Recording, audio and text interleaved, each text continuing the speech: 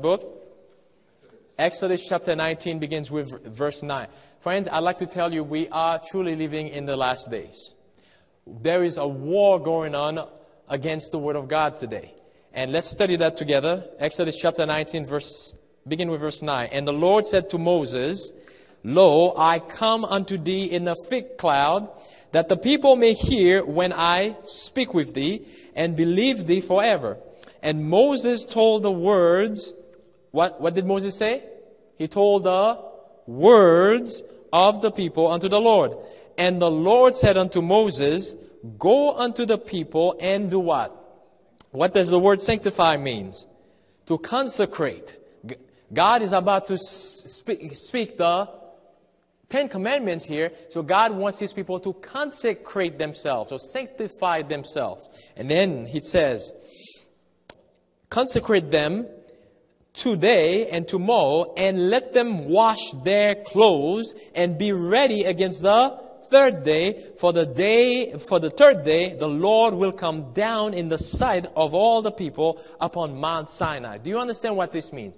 God is about to speak the 10 commandments in the hearing of the people. But He told Moses that the people needs to consecrate themselves because God's word is holy. Now skip on down now to verse 14. And Moses went down from the mount unto the people and sanctified the people, and they washed what?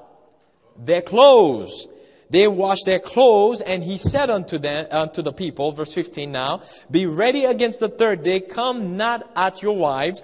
And it came to pass on the third day in the morning that there were thunders and lightnings and a thick cloud upon the mount, and the voice of the trumpet exceeding loud, so that all the people that was in the camp, what? Tremble. And Moses brought forth the people out of the camp to meet with God, and they stood at the nether part of the mount.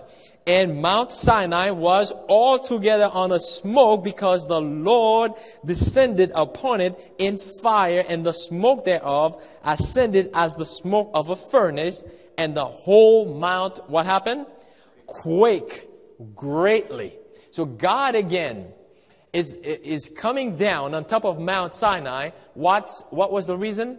He's about to give them the 10 Commandments law. He did not just wrote the law on 2 tablets of stone, but He's about to spoke them. The Bible tells us that God spoke things into existence. So the Word of God, there's life in the Word of God. The Word of God is very precious. But again, as I said, there's a war going on today on the Word of God, both in the world and in the church. Now let's go to Deuteronomy. Do you know what the book Deuteronomy means? It means the repetition of the law, or the second law. That's what the book Deuteronomy means. Let's go to Deuteronomy chapter 5. Where are we going? Deuteronomy chapter 5. So Moses now is repeating the law that was given in chapter 20 of the book of Exodus. Deuteronomy chapter 5, we begin looking at verse 4. And the Lord talk with you face to face in the mount of the midst of the fire. This is what we just read in chapter 19. I stood between the Lord, that's Moses, I stood between the Lord and you at that time to show you the what? The word of the Lord. For you were afraid by reason of the fire, and went not up in the mount, saying, I am the Lord thy God, which brought thee out of the land of Egypt, from the house of what kind of house? From the house of bondage. We've been studying this for the past few weeks now. From the house of bondage, or house of sin, or house of slavery, or from this world. Verse 7, Thou shalt have no other gods before me. The very first commandments there says, we shall not have any other gods before me. You can continue reading this, both here and also in Exodus chapter 20. This is where you find the 10 commandments. But now, I'd like to draw your attention to verse 13. It says, 6 days thou shalt labor and do all thy work. But the 7th day is the Sabbath of the Lord thy God. In it thou shalt not do any work, thou, nor thy son, nor thy daughter, nor thy maidservant, nor thy maidservant, nor thy ox, nor thy ass, nor any of thy cattle, nor thy stranger that is within thy gates, that thy manservant and thy maidservant may rest as well as thou. Now pay attention very closely to verse 15 now. Now remember, Deuteronomy, the word Deuteronomy means what again? It's the repetition of the law that we find in Exodus chapter 20. Now Moses is paraphrased the law there, and more specifically the Sabbath law there, the last part of it, of what God says here, back in Exodus chapter 20. He says in verse 15, and remember that thou wast what? Servant. The word servant there, next to the word servant, you can put slave. They were slave. They were slave in the land of Egypt, and that the Lord thy God brought thee out thence through a mighty hand, referring to the 10 plagues. Through a mighty hand and by a stretched out arm. Therefore the Lord thy God commended thee to what? To keep the Sabbath. What does Sabbath mean? It means rest. So you see the contrast there. Moses said, you were slave in Egypt. God brought you out of Egypt with a mighty hand, and now he commanded you to rest. Do you see that? Did you see that? You were in slavery. Do you rest when you're in slavery? But God brought them out of Egypt. Moses says, God brought you out of slavery and now commanded you to rest on the Sabbath. That's what the word Sabbath means. Take a break from everything that you've been doing throughout the week. God says rest. But today, man is telling us, no, this is not the day you should be resting on. There's a different day. There is a war, an open war on the Word of God. And this has been going on since time begins. With the rebellion of Lucifer. Now this rebellion is taking place right here on this earth. God says, don't change the word. We don't change it. When I go to same book, Deuteronomy chapter 4 now. We're looking at verse 2. Deuteronomy chapter 4, verse 2. Are you there? Amen? It says, ye shall not what? Add unto the word which I command you, neither shall ye diminish aught from it, that ye may keep the commandments of the Lord your God, which I command you. What did God say? Don't take away anything from the word. Don't add to it either. Because why? Go to Proverbs. Let's keep reading. Look at a few more verses there. It says, your eyes have seen that the Lord did because of Baal Peor, for all the men that follow Baal Peor, the Lord thy God hath destroyed them from among you. So the Bible is saying that you've seen the evidence. You see how God has delivered you from Egypt. God says, now I'm giving you my word, which is life to your soul. If you live by them, you shall live, the Bible says. Now notice what it also says in Proverbs 30. Let's go to Proverbs. Proverbs 30. Going towards the middle of the Bible, Proverbs is right after the book of Psalm. If you find the book of Psalm, which is towards the middle of the Bible, then after that it is the book of Proverbs. We're going to Proverbs chapter 30. And the first verse we're looking at here is verse 6. Proverbs chapter 30, verse 6. Are you there? Amen? And the Bible says, Proverbs chapter 30, verse 5, rather, every word of who? Of God. Every word of God is pure. Remember what Moses says? Don't add to it. Don't take anything out of it. Now, Proverbs is telling us, Solomon is telling us that every word of God is pure. He is a shield unto them that put their trust in him. Add thou not unto his words. Same counsel here. Lest he reprove thee and thou be found a what? A liar. Solomon says, do not add unto God's word, lest God reprove you and you found yourself a what? A liar. Now go to 2 Peter. 2 Peter 1. 2 Peter chapter 1. Now we go to the New Testament. Peter chapter 1, towards the end of the Bible. So God says that, Solomon says the Word of God is what? Is pure, right?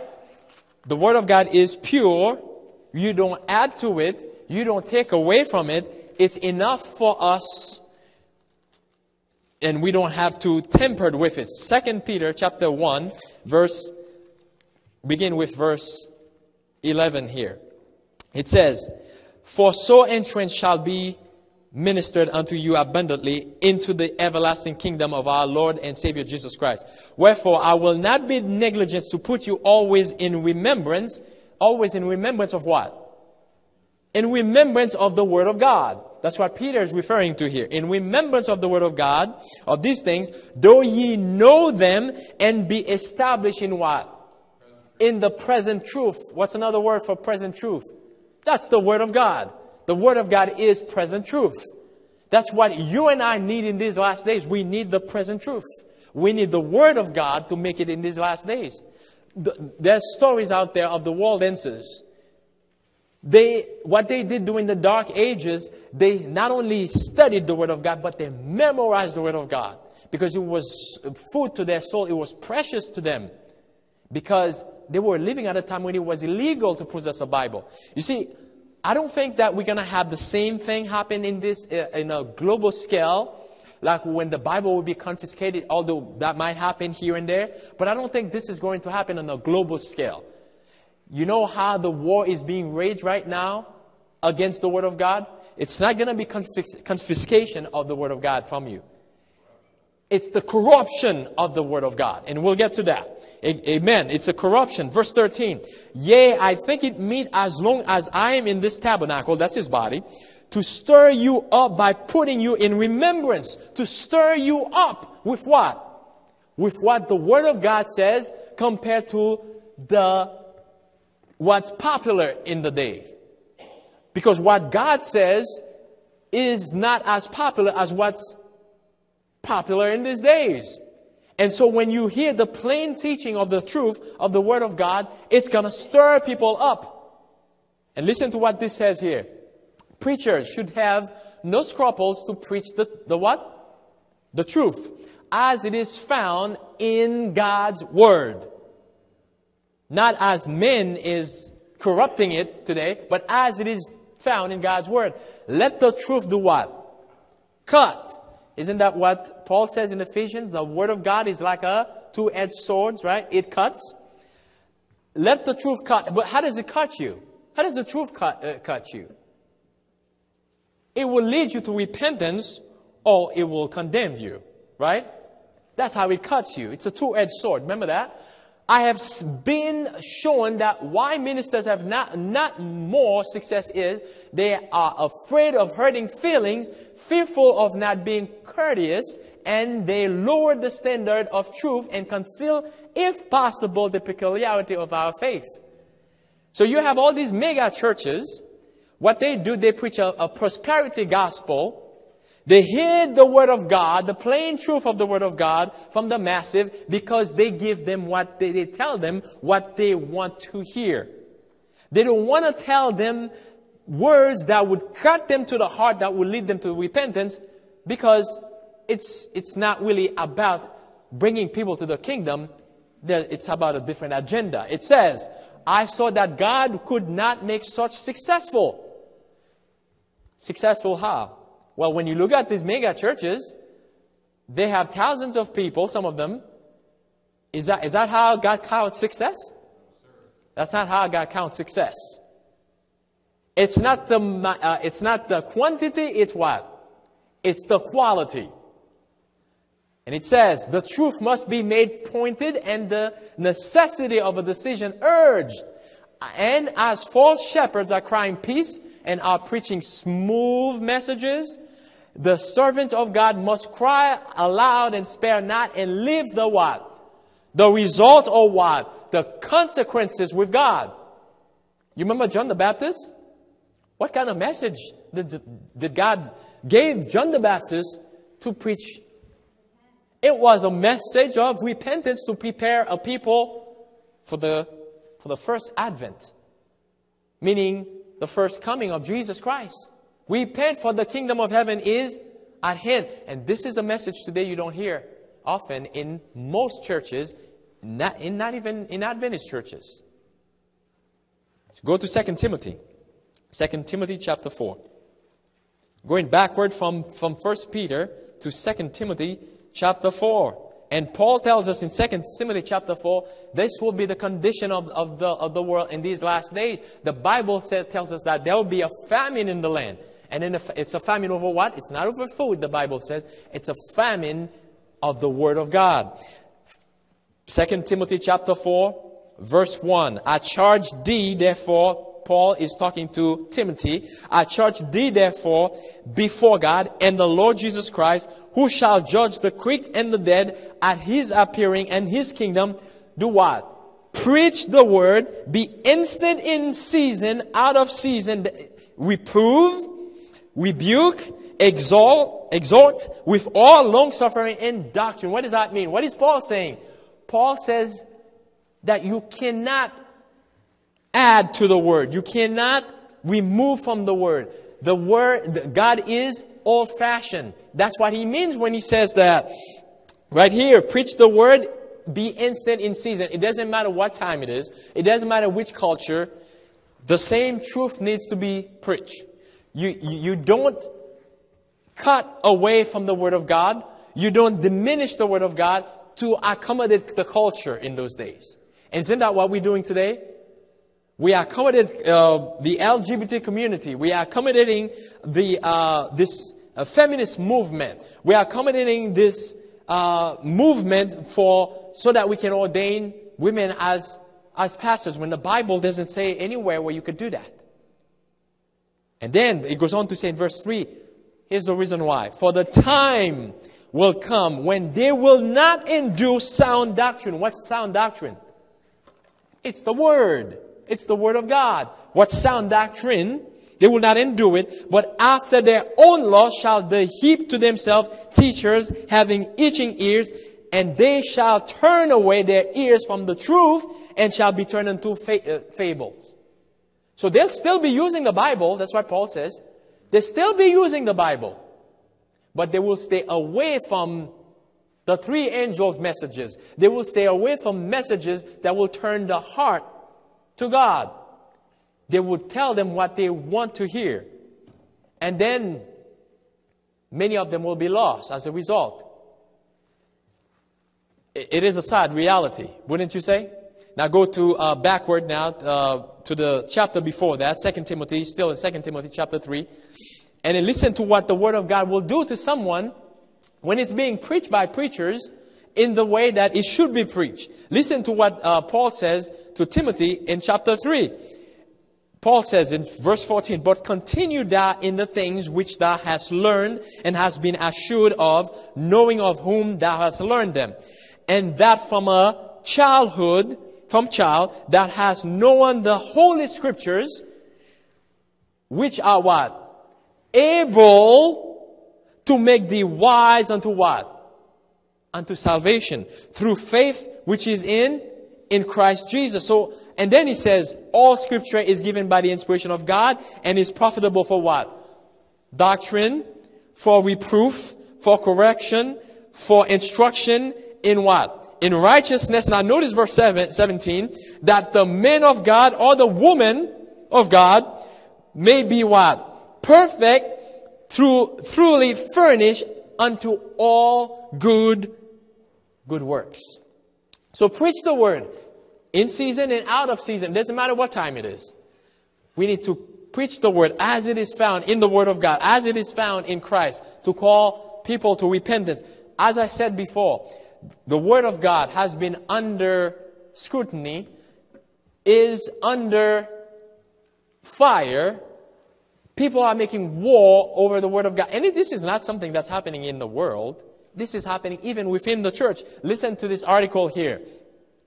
It says, New Bible versions remove Father and Son of God because it what? It offends Muslims. What did I say?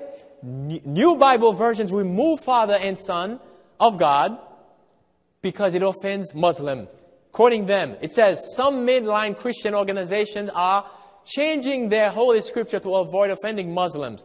Not only does this violate their Scripture, but it also defeats the purpose of their mission to share the gospel. If mainline Christian organizations fear Muslims so much that they have to edit what they believe to be the Word of God, how far can they be from submission?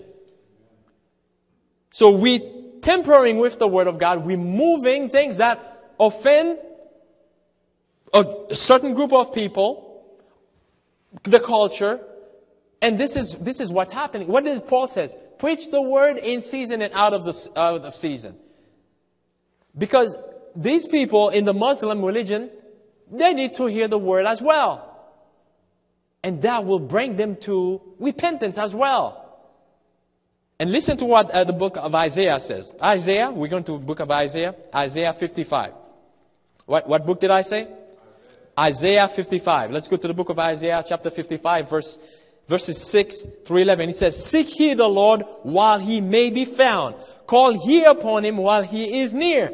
Let the wicked forsake his way, and the unrighteous man his thought, and let him return unto the Lord, and he will have what? Mercy upon him, and to our God, for he will abundantly pardon. For my thoughts, God says, are not your thoughts, neither are my ways, your ways, my ways, saith the Lord. For as the heavens are higher than the earth, so are my ways higher than your ways, and my thoughts than your thoughts.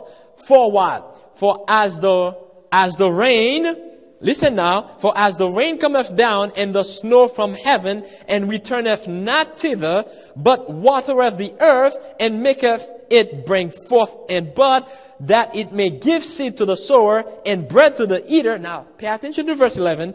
So shall my word be that goeth forth out of my mouth. It shall not return unto me void, but it shall accomplish that which I please, and it shall prosper in the thing thereto I sent it. So when you're removing words from the Bible that you think that offend certain group of people, you're saying that God is a liar, basically, because the Bible says that my word will accomplish what I designed it to do. Because there's life in the word of God. God says you don't change it. That's what the children of Israel, Moses told the children of Israel. You don't add to the word of God. You don't change it.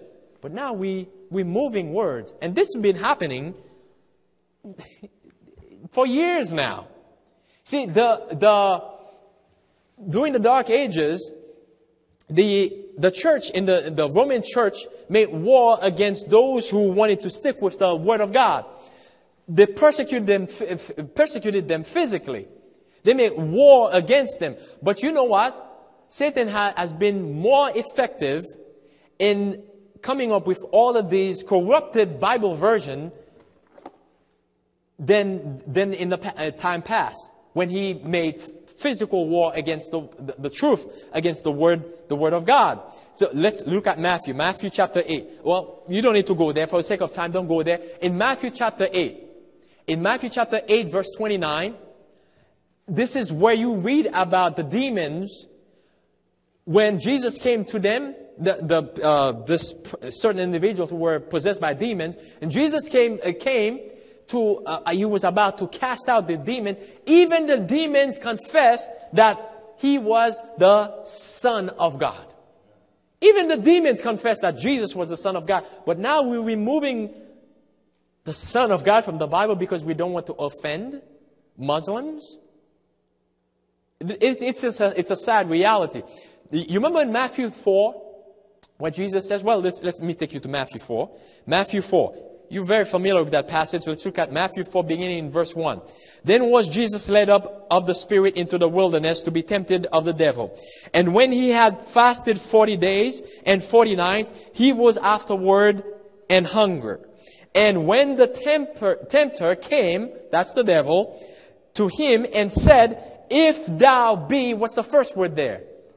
If, putting doubt in Christ's mind, if thou be the Son of God.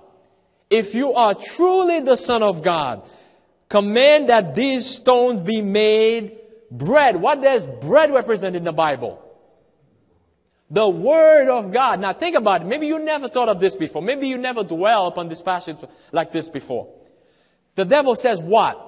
If you are truly the Son of God, command these stones to be made bread. The word made there, you could use change into bread. And the bread represent what? The Word of God. The devil was basically saying to Jesus to change the Word of God. Have you ever thought of it that way? Made these stones to be, change this stone into bread. And bread represent what? The Word of God. The devil was trying to tell Jesus to go contrary with what the Word of God says. And what did Jesus say in verse 4? But he answered and said, it is written, men shall not live by what? Bread alone, but by every word that proceedeth out of the mouth of God. Jesus didn't take away anything from what Moses said. He was quoting Moses here in Deuteronomy chapter 8. That's where he was quoting from, Deuteronomy chapter 8. He didn't take away from what Moses said. He didn't add to what Moses said. But the devil wanted him to change what Moses said. Did you catch that? The devil wanted him to change what the Word says. And so that's what we're doing today. We're taking away what God has said, as if we have more wisdom than God. Listen to Psalm 89. Go to Psalm chapter 89. Psalm 89. It says, my covenant, God says. Listen. Are you there? My covenant will I not break, nor what? Nor alter the thing that is what? Gone out of my lips. And that's exactly what Jesus did. Jesus didn't rely on his own words. Whenever he was tempted, whenever he was faced a different group of culture or people, he quoted from the Word of God. It says here again, my covenant will I not break. What's the covenant for, by the way?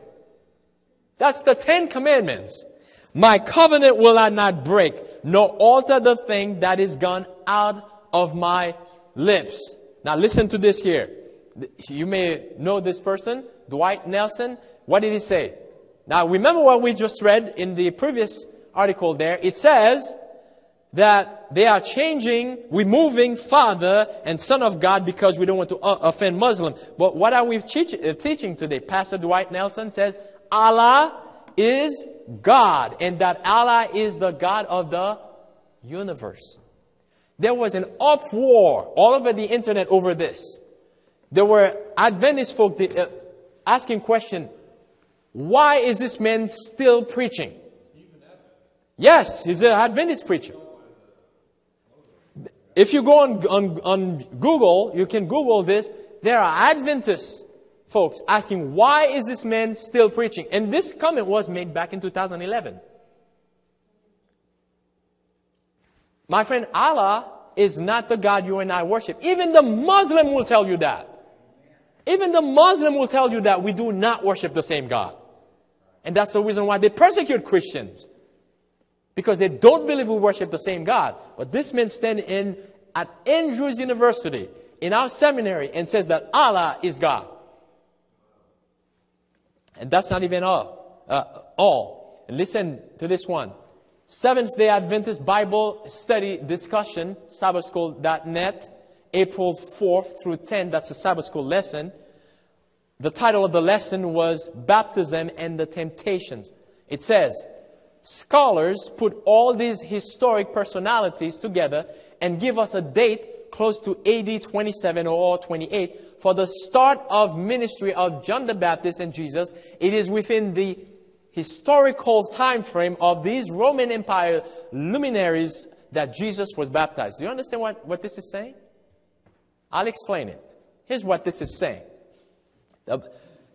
They were commenting on the event that took place when Jesus was baptized with John, starting with John's ministry. So they're putting that now on which date John started his ministry and also which date Jesus was anointed. Do you understand what that means? I don't think you get the significance of what this is saying. Let me take you to the book of Luke. Let me take you to the book of Luke. Luke chapter 3. Go to Luke chapter 3. If you think this is something small, you have no idea how big this is. Luke chapter 3. It says, if you have any doubt about when exactly Jesus or John the Baptist started his ministry or Jesus was anointed, go to Luke chapter 3. And then study history. It tells you exactly around what time. It says in Luke chapter 3 verse 1, now, in the 15th year of the reign of Tiberius Caesar. The Bible is giving you dates here. It's telling you when so-and-so occupied this office or that office, so that you know without a shadow of a doubt when John the Baptist started his ministry, when Jesus was anointed. Listen again. Now in the 15th year of the reign of Tiberius Caesar, Pontius Pilate being governor of Judea, and Herod being the tetrarch of Galilee, and his brother Philip tetrarch of Iturea, and of the region of Trachonitis and Lysanias, the tetrarch of Abilene, Annas and Caiaphas being the high priest. And then it says, the word of God came unto John, the son of Zacharias, and Zacharias in the wilderness, and he came into all the country about Jordan, preaching the baptism of what? Repentance for the remissions of sins. This was prophesied. The exact date that this was going to happen.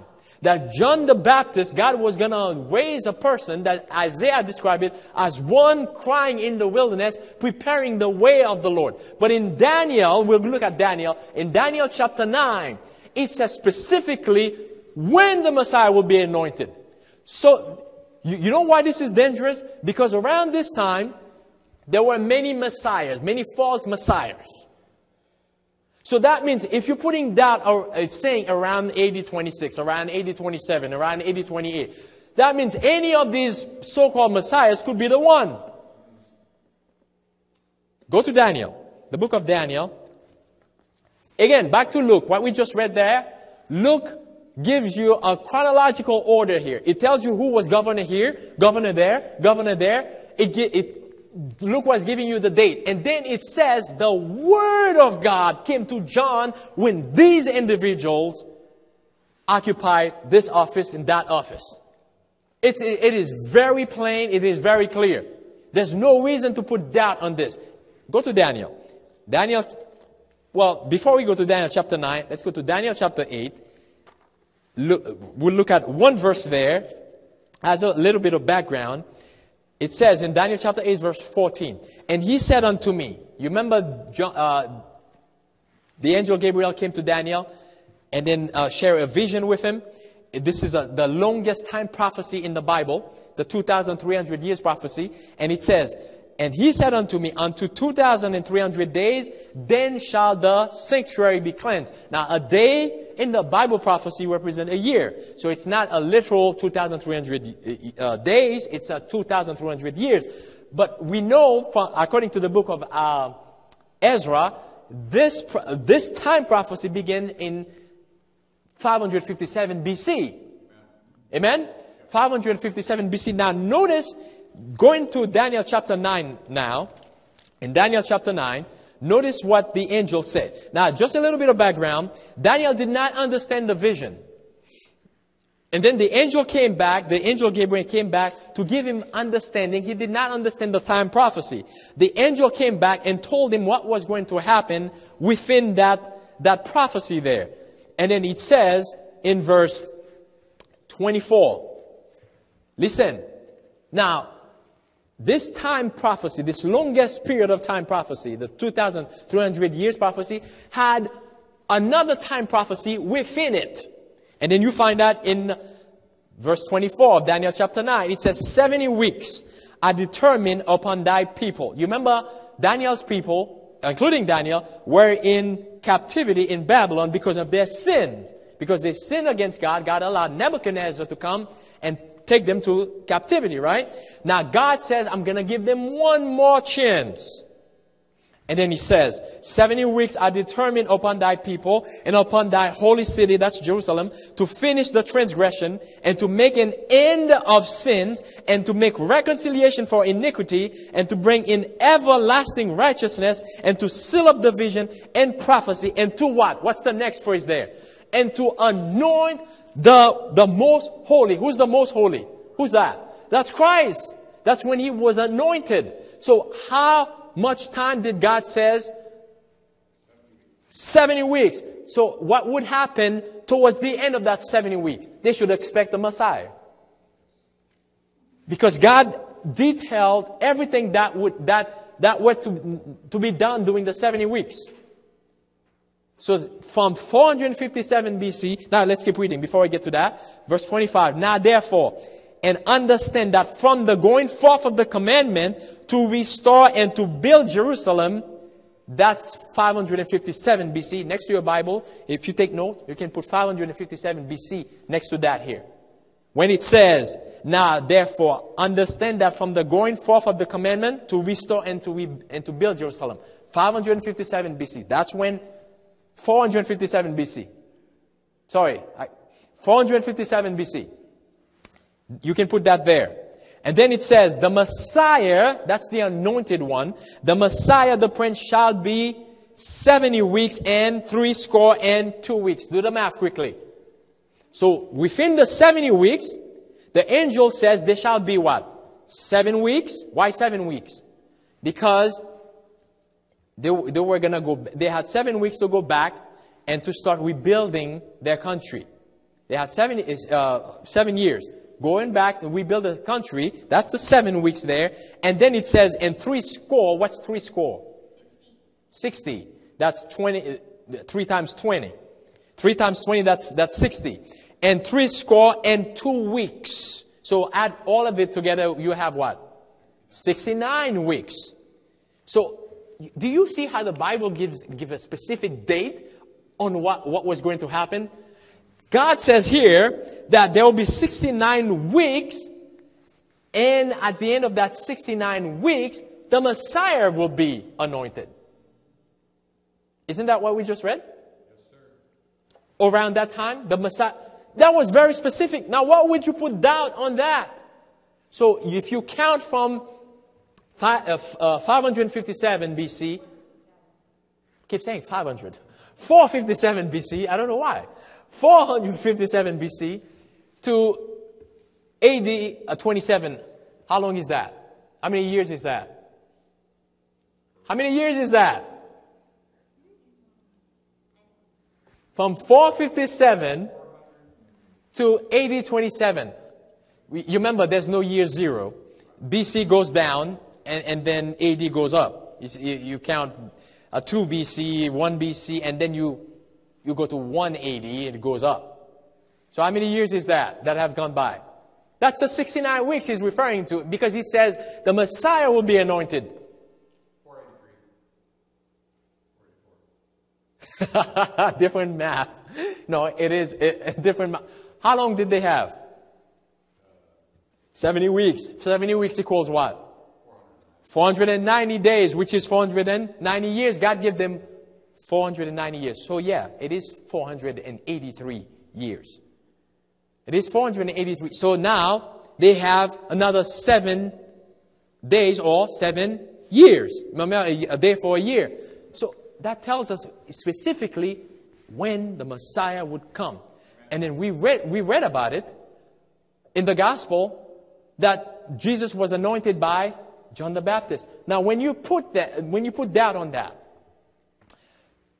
you're putting doubt on not only who the Messiah really is, you're putting doubt on 1844 when the sanctuary was cleansed, because if we're not sure the date that Jesus was anointed, that we're not sure that what took place in 1844 really happened when the sanctuary was cleansed. That Jesus now is in the most holy place. Now we are living in the time of the investigative judgment.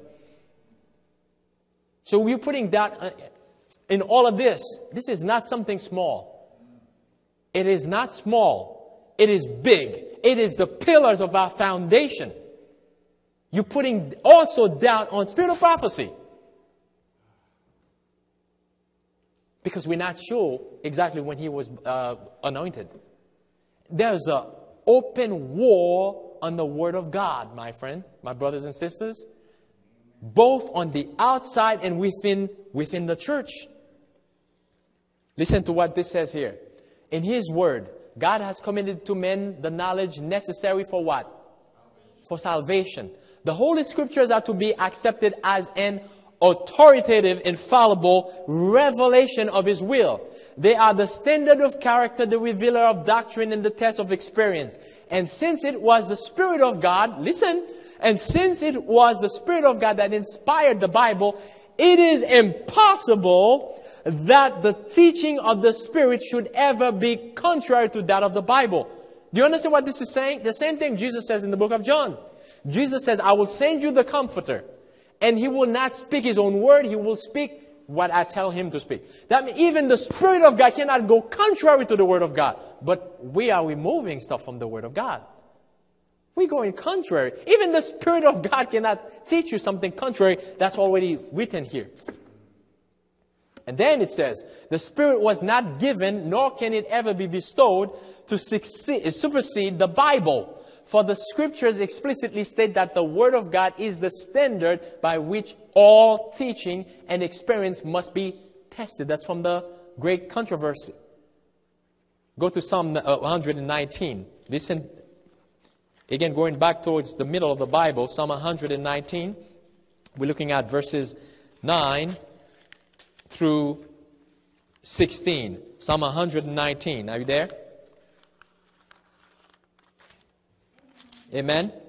Okay, Psalm 119, verses 9 through 16. It says, wherewithal shall a young man cleanse his way? That's a question David is asking here. By taking heed thereto, according to thy word. So he answered it, according to thy word. With my whole heart have I sought thee.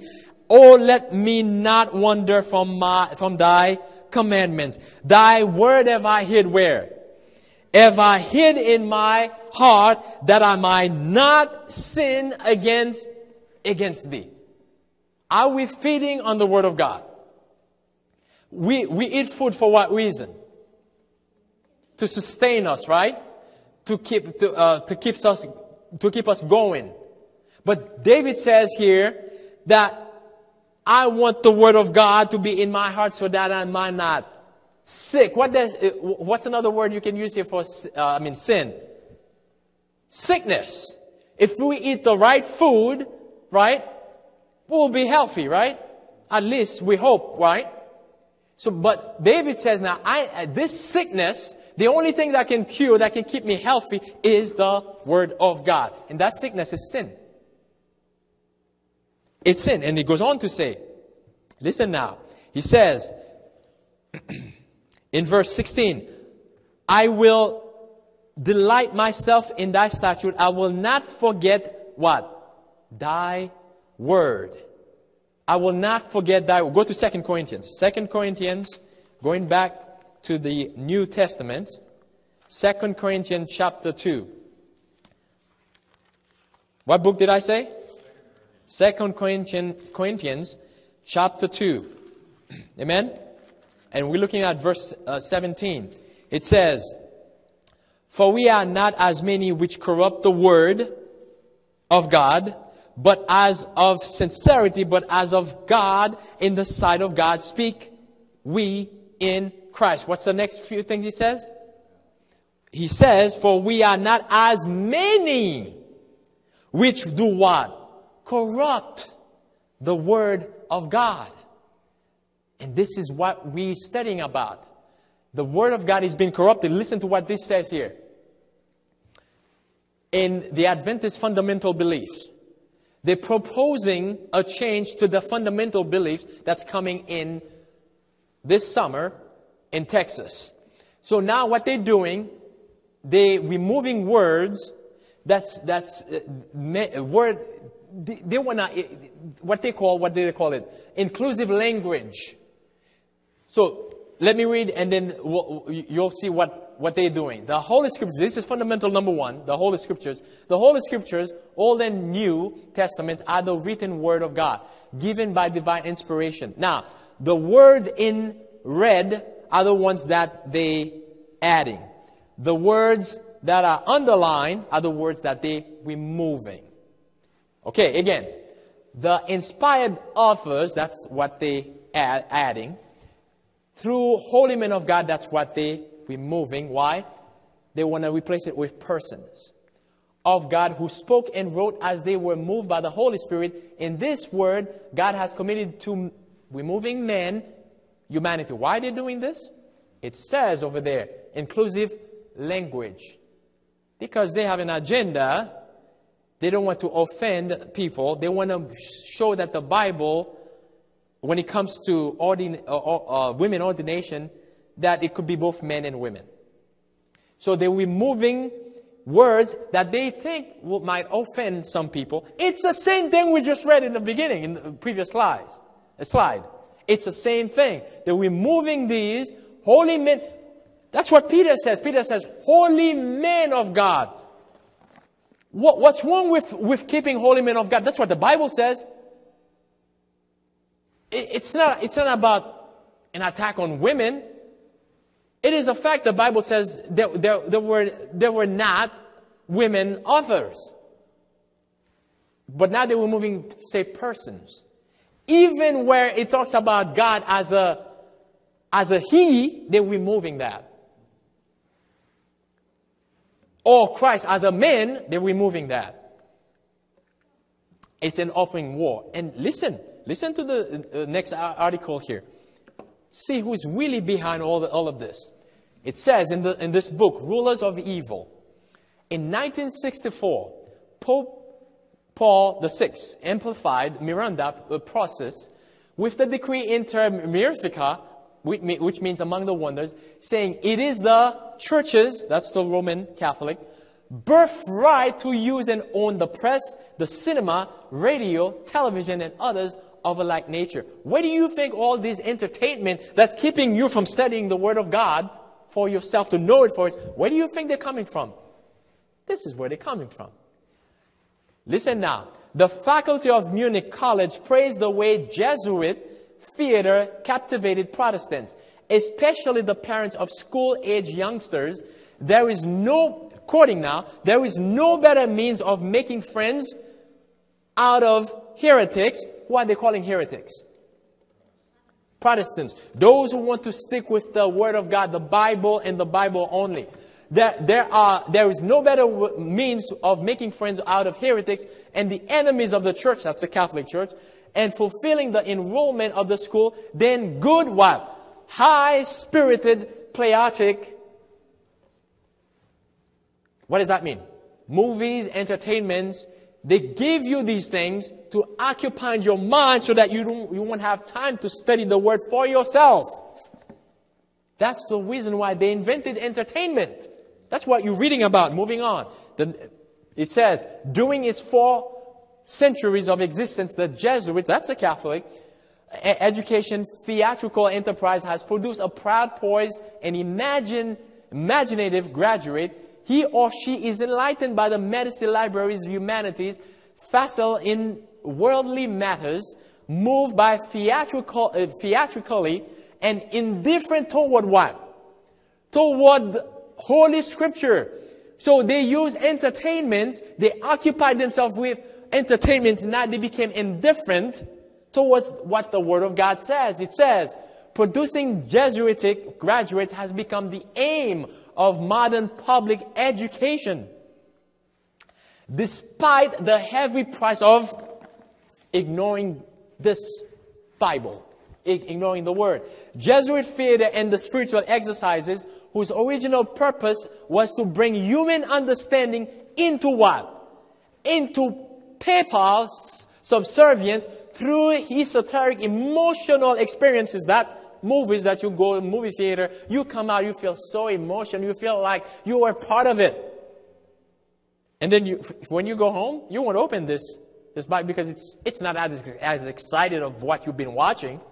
And it says, have evolved into the full panoply of contemporary social communication. It goes on to say, after World War II, during September 1957, Pope John Paul XIII, 23rd, gave Jesuit theater even broader horizons with his encyclical One Miranda process, looking ahead, saying men must be brought into closer communion with one another. Sounds pretty good, right?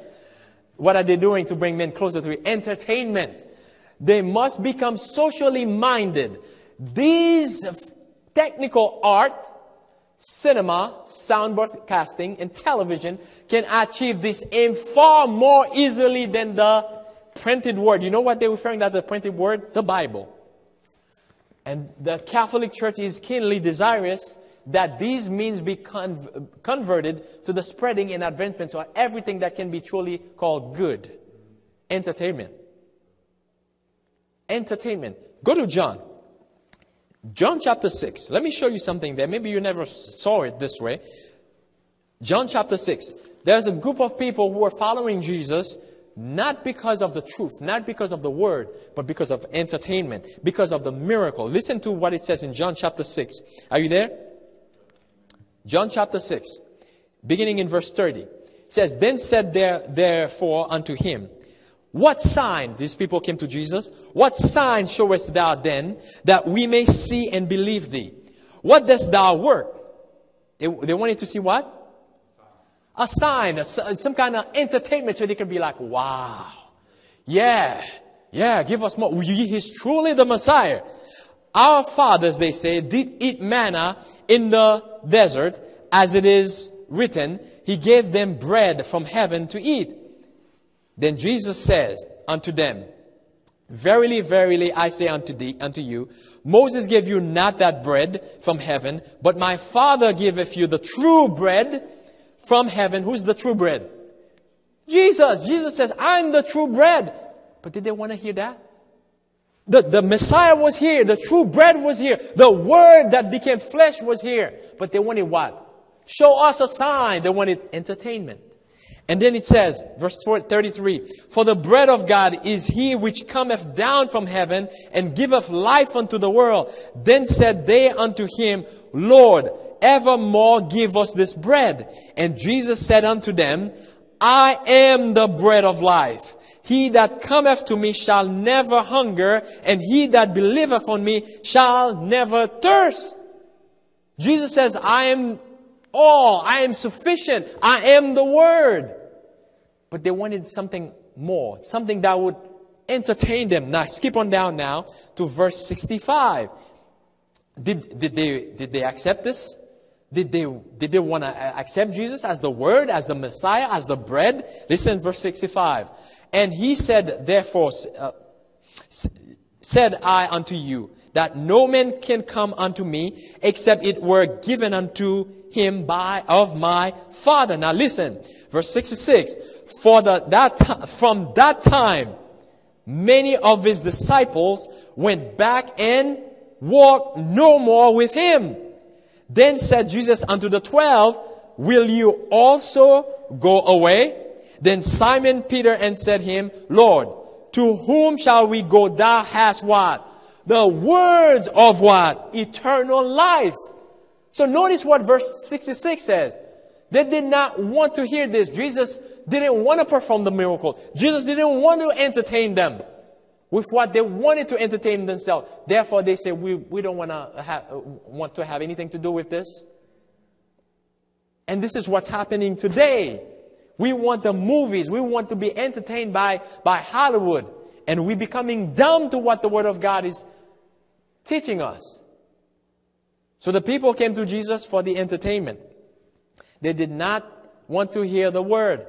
And then this is the same time that we're living at as well. Listen to what it says here in Desire of Ages, page 392, in regard to this group of people who did not want to hear what Jesus had to say, and then they stopped following Jesus. He said, their decision was never afterward reversed. What decision was that? They did not want to walk with him anymore. For they walked no more with Jesus. This was one of the times of purging. by the words of truth, the chaff was being separated from the wheat.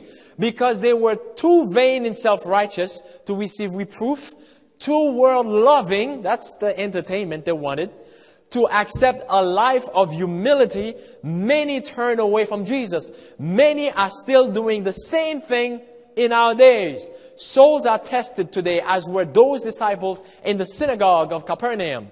When truth is brought home to the heart, they see that their lives are not in accordance with the will of God. They see the need of an entire change in themselves, but they are not willing to take up the self-denying work. Therefore, they are angry with their sins.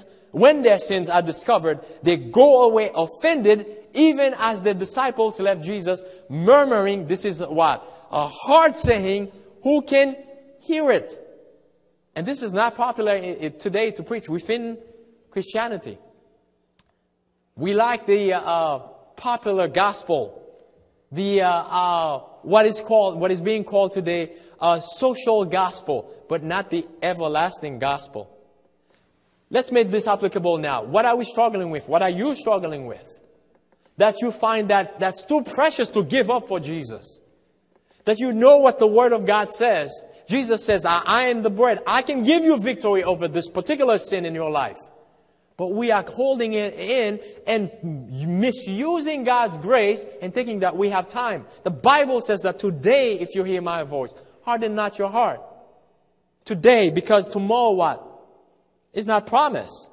So some murmur about diet reform, health reform, and all of these things. Even the straight testimony. Everything is being under attack today. Satan has a counterfeit for every truth of God. Listen to what this says here.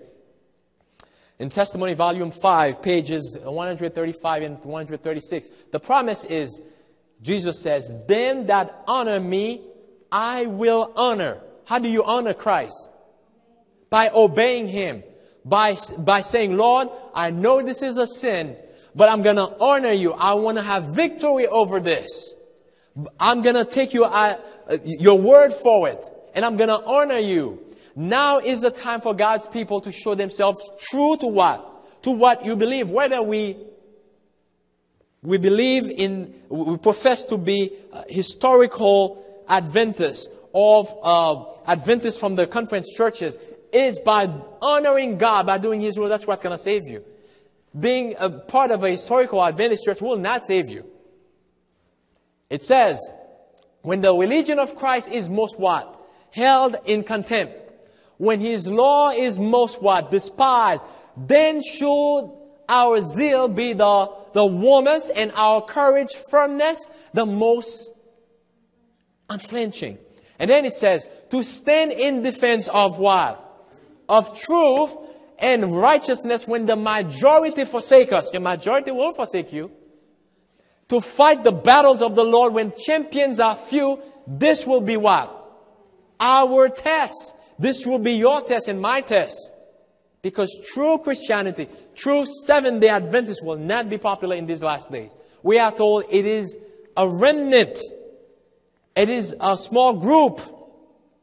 It is a little band within Adventism that's going to make it. And then it says, at this time, we must gather what? Warmth from the coldness of others, and courage from their cowardice, and loyalty from what?